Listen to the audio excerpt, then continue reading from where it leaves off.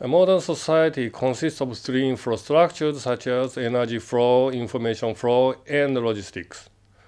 In the near future, integration of these three will be required to realize a sophisticated safety and security society. The word smart grid and smart house, those you may hear lately, is a good example. Systems that control home appliances with internet or smartphones, or systems that supply electric energy with photovoltaic generators are being spread even at your home.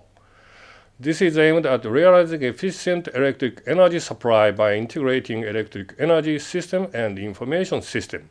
In such a system, it is required that the electric energy system and the information communication system operate in good cooperation.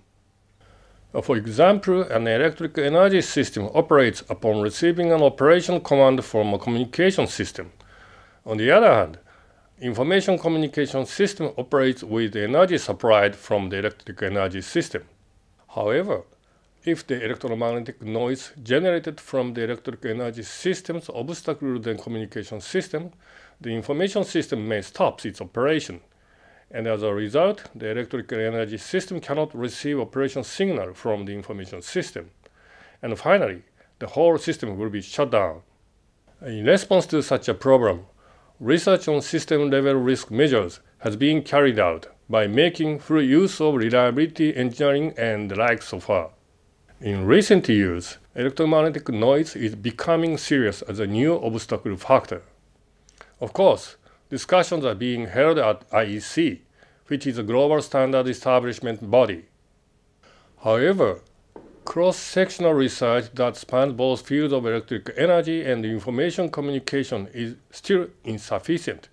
In order to solve such problems, Research Center for Energy Integrity System is pushing cross-sectional basic research with electromagnetic environment technology as a common axis, in addition to electrical energy technology and communication network technology. Research members of the center have produced many advanced and creative research results. For example, research on analysis and suppression method of electromagnetic noise radiated from power electronics equipment, and research on prevention method of communication failure of the network against electromagnetic noise. Our goal is to form a global research hub of energy, communication, and electromagnetic environment technologies, and to promote a research consortium in collaboration with global enterprises and others. We are looking forward to make research collaboration with you.